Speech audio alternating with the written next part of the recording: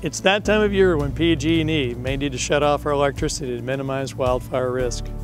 When low humidity and dry fuels are combined with high winds, shutting off power lines can help keep a wildfire from sparking. Once off, power will not be restored until conditions abate. This could be hours or days, so getting ready for power shutoffs makes sense. Keep your gas tank at least half full. Gas stations without electricity may not be open.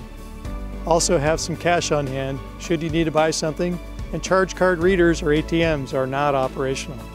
Be sure you know how to operate your garage door manually and consider leaving your car out of the garage during a shutoff. Keep your cell phone on and charged so you can receive emergency alerts. Make sure flashlights have fresh batteries.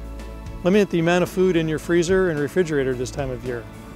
You'll have less waste if your power is out for an extended time.